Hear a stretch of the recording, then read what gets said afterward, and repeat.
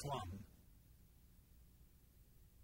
By applying natural navigation skills, you maintain your orientation by observing your surroundings. Compass navigation gives you the greatest precision possible. In many instances, underwater patterns simplify navigation. And dive site relocation allows you to return to a dive site on the surface. Finally, using navigation aids can make navigating easier and more precise.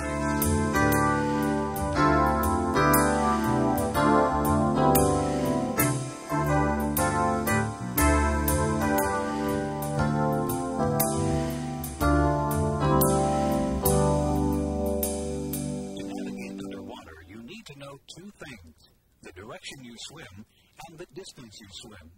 We'll look at direction in a moment. But now, let's look at 5 methods for estimating distances underwater: kick cycles, elapsed time, tank pressure, arm spans, and measured line or tape. Probably the most convenient way to measure distance is to count kick cycles. A kick cycle is one kick for both legs. To track kick cycles, choose either leg and count each time that leg returns to the same position in the fin stroke.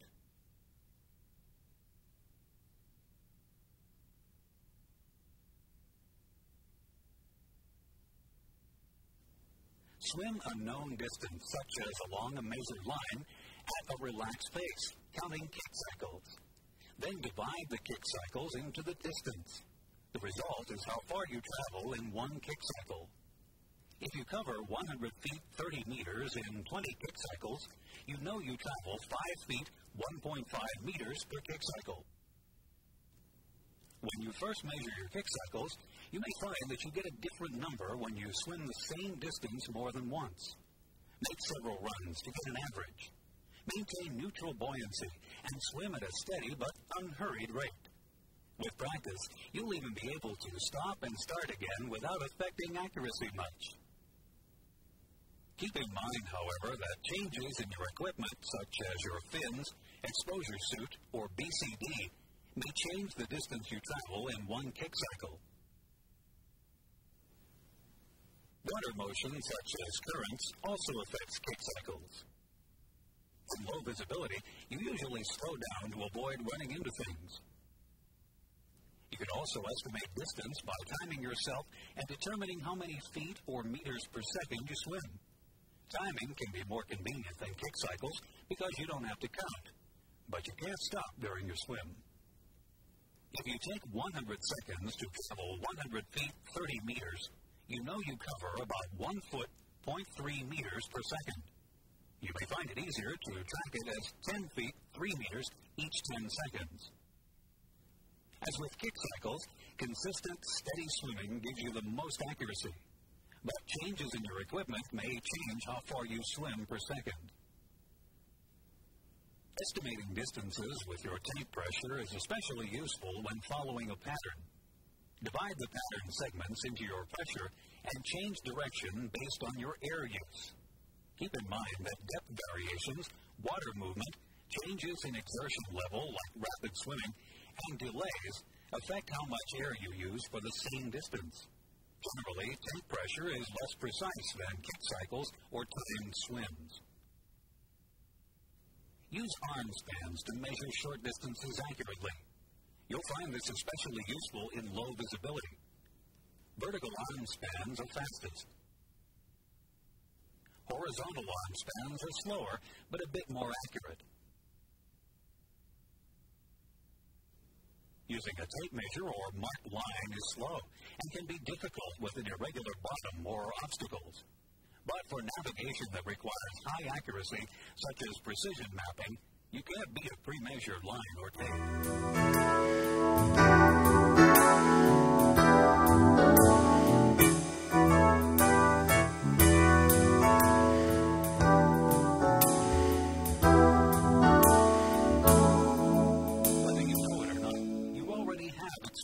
With natural navigation. Natural navigation is determining your direction and location by observing your surroundings. Heightening your conscious attention to the navigation clues around you will improve your natural navigation. Natural navigation begins with pre-dive observations. By noting natural indicators before the dive, you'll have navigation references during the dive. Note the direction of wind, waves, current, or tides if present. Locate offshore rocks, reef lines, or shallow areas.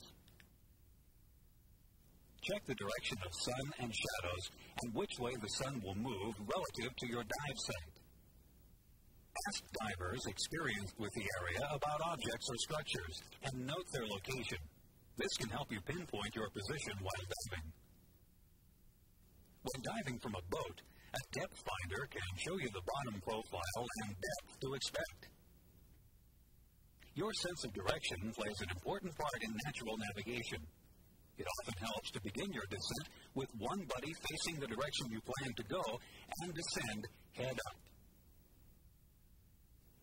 When you reach the bottom, your sense of direction will be oriented to your initial direction.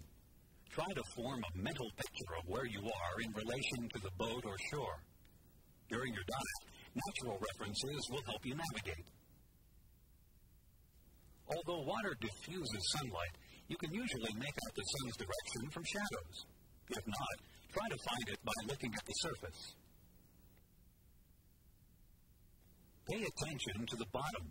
Places where the bottom changes, from rock or coral to sand, for example, may form natural lines you can follow. Sand ripples lie parallel to shore. Swim perpendicular to them toward shallow water, and you're usually headed toward shore. The bottom contour can also help you find your way. In some environments, navigation is as simple as following the natural contour. Don't limit your observations to what you see. Chains clanking, rocks or shells tossing in the surf, or loud motors can help you navigate.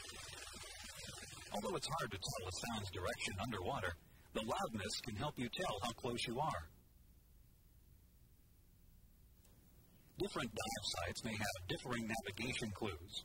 Water motion, such as waves, currents, or surge, can provide an underwater reference. Just keep in mind that these can stop or change direction during the dive. Some plants and animals grow only in particular places. For example, sea fans typically grow at right angles to the prevailing current, and freshwater plants are usually larger and more abundant towards shallower water. Becoming familiar with such organisms provides another means for finding your way. Pay attention to large features which can give clues to your whereabouts. And track changes in depth, which can alert you to your position. Wrecks frequently provide distinct lines you can follow out and back.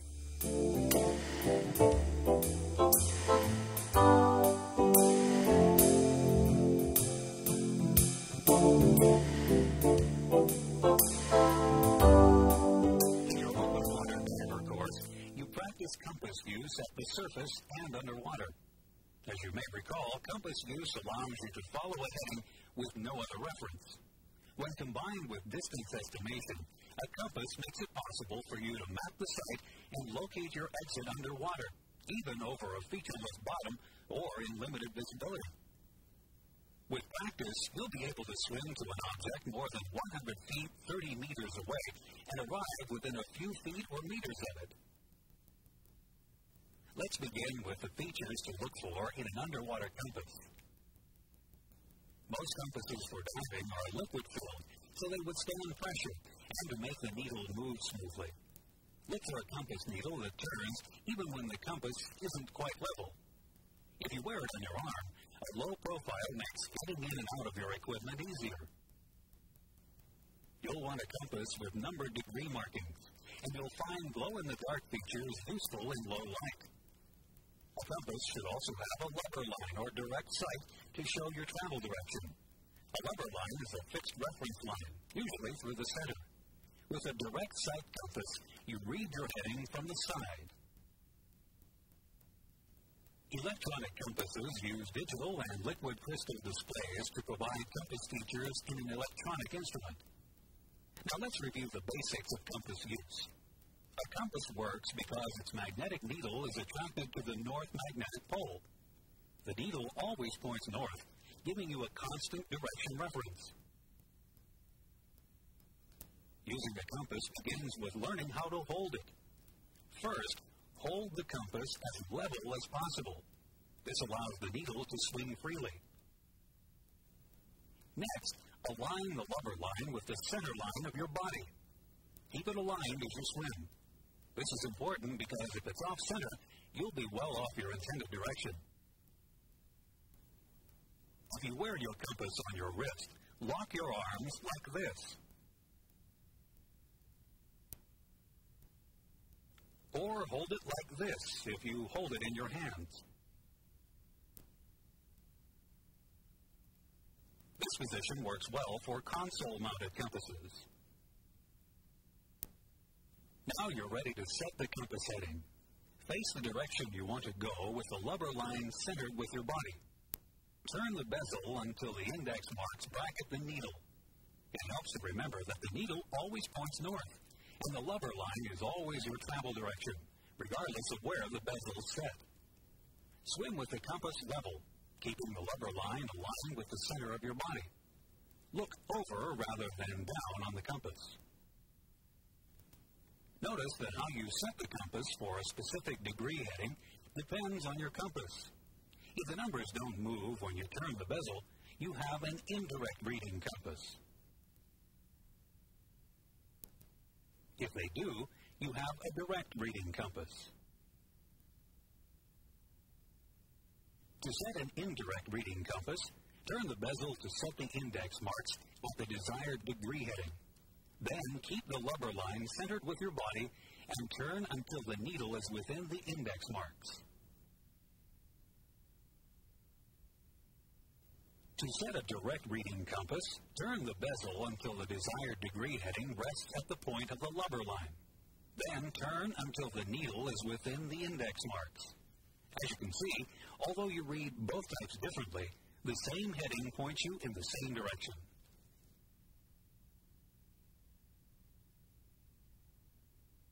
A reciprocal heading reverses your course. Simply turn the bezel to set the index marks on the opposite side of the compass.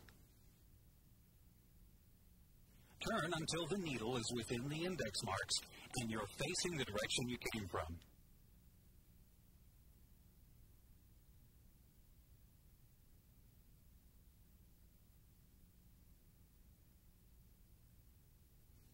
In mastering compass navigation, keep these hints in mind. First, trust your compass. Remember, it's more likely that you're disoriented than that the compass is wrong. Combine your natural navigation skills with compass use. This enhances your accuracy. From time to time, brush up on your compass skills and practice on land before diving. Take currents into account if you dive in one as you navigate. When navigating in mid-water, have your buddy monitor depth while you follow your compass. Maintaining neutral buoyancy is important.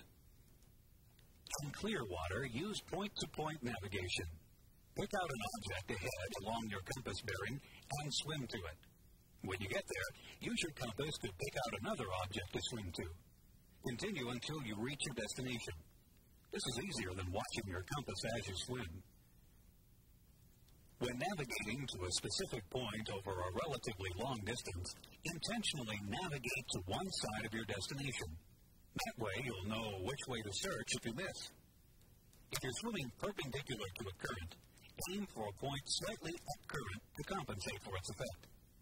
Finally, be patient and realistic. You and your buddy should swim slowly, relaxed, and deliberately. Take your time and keep in mind that underwater navigation has its limits. It's most useful in a relatively limited area.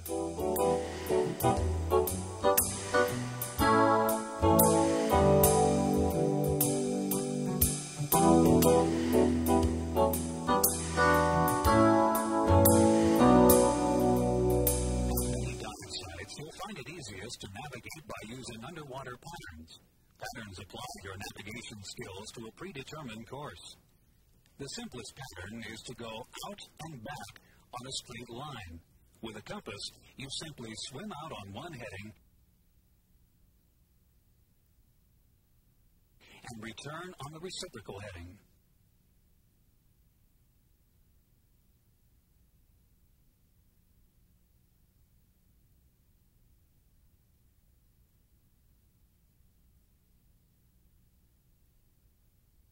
This can be restrictive, but it works well when you can follow a long, narrow formation, such as the side of a reef. You'll find squares and rectangles very useful patterns. They cover large areas, and they're based on 3 90-degree turns, which you can even make accurately without a compass.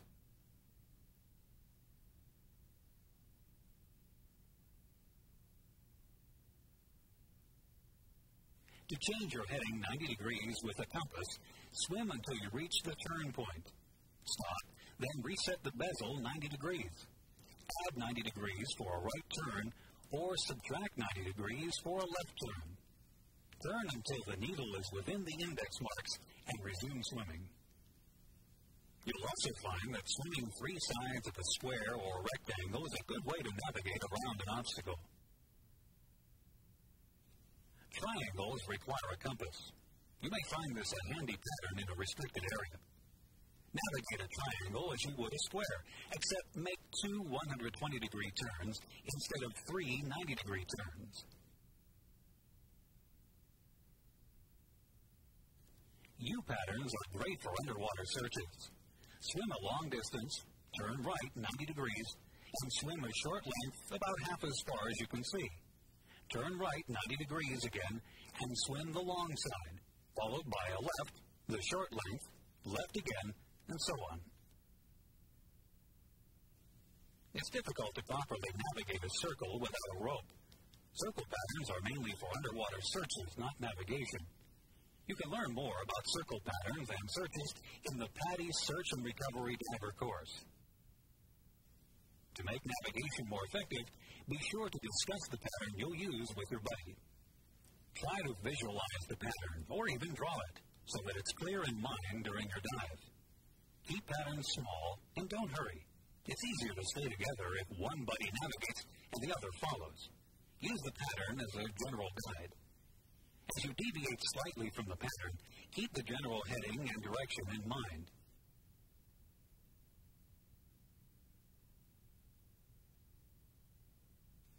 Except on deeper dives, if necessary and conditions allow, surface periodically to check your bearings.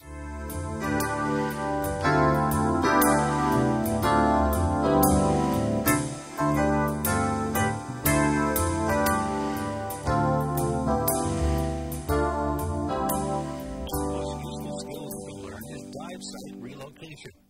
It allows you to find a specific spot from the surface. This saves air and time because you don't waste time searching underwater. And it can increase safety by avoiding direct descents into unfamiliar areas. Dive site relocation is also a rewarding skill. It's exhilarating to descend right onto a dive site you can't see from the surface. It's a mark of a diver who's mastered navigation. Begin on the bottom when you've found a site you'd like to return to. Note the depth, bottom composition, and topography to record in your log. Ascend, staying directly over the dive site. In currents, an anchored line makes staying over the site much easier. Fix your location as soon as you surface. You do this by establishing two bearings that intersect with your position. You can do this without or with your compass. Without your compass, pick out two or more permanent landmarks that line up exactly. Tall, thin landmarks like trees, poles, water towers, smokestacks, and building edges are ideal. One should be close, and the other as far away as possible. Next, turn 60 to 120 degrees and do the same. Note the landmarks and lines to transfer to your logbook for future reference. A compass lets you take a fix without aligned landmarks. Find a prominent landmark and point the lubber line at it. Set the index marks over the compass needle and note the degree heading. Turn 60 to 120 degrees and do the same with another landmark. Jot down the headings for your dive log. To relocate your dive site from the surface, swim or motor until your landmarks or compass bearings line up exactly as you recorded them.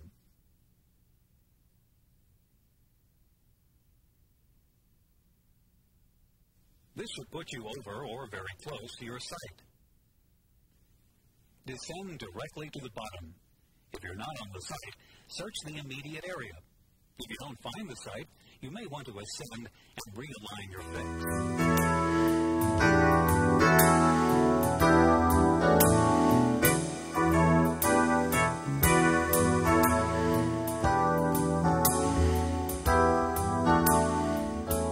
Navigational aids make navigating easier and more effective.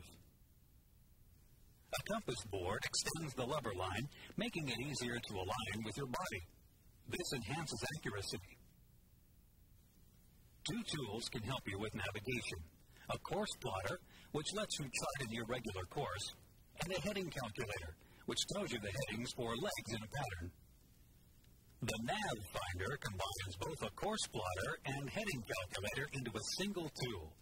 To plot a course with the nav finder or other course plotter, all you have to do is keep up with your compass headings and swimming distances. Features of the nav finder include north arrow, compass heading arrow, initial heading window, compass ring, grid, and center of course plotter. You plot your course beginning at the center.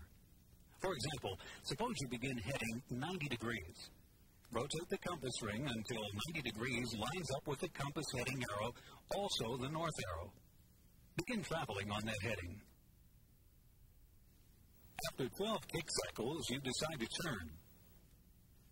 Assuming you use a scale of 1 grid square per kick cycle, you would draw a line 12 grid squares long straight up from the center.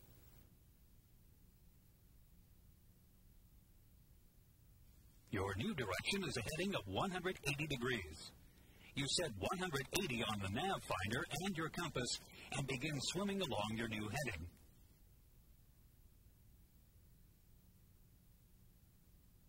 After 8 kick cycles, you stop and draw a line 8 grid squares long, straight up from the end of the last line.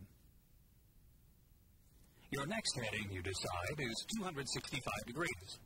You set 265 on the nav finder and your compass and swim on that heading.